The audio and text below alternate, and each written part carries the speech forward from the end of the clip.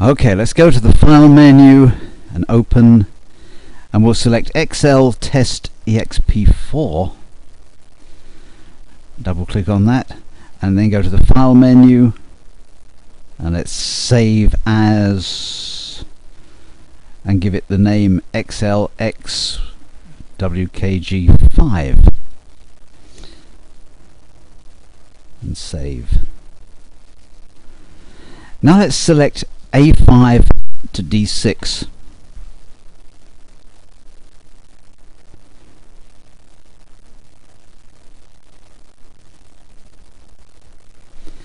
And click the map button, looks like a globe.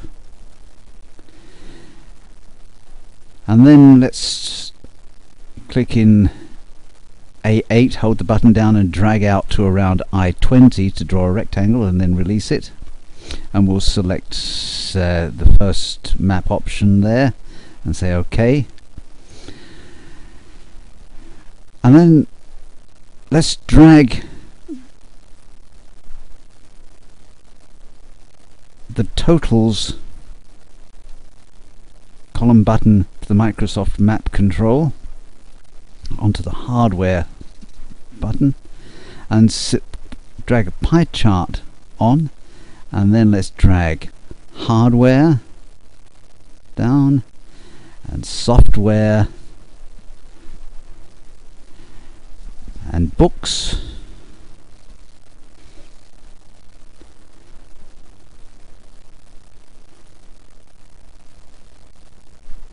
And then if we go to the View menu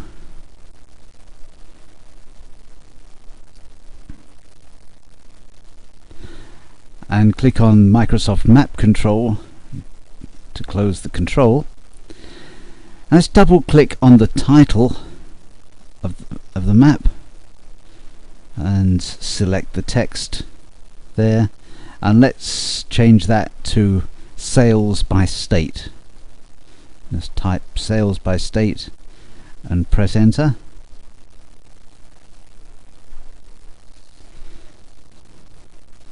And then double click on the legend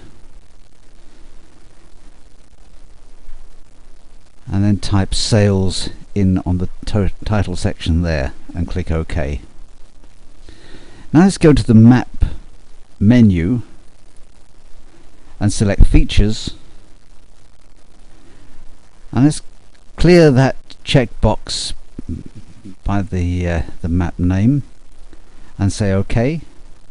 And now we've just got the states that we have data for.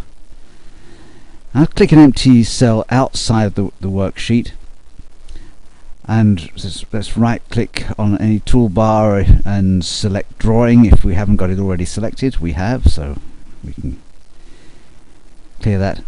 Let's click on the rectangle button and draw a rectangle around our map information.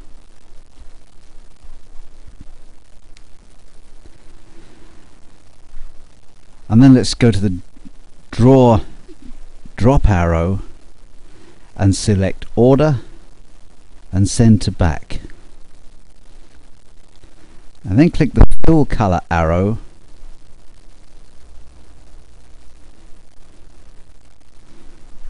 and we'll select Fill Effects. We're on the Gradient tab. Let's select From Center and select the right hand pane, Variance, and OK. And that looks nice. Let's save that and then go File, Close.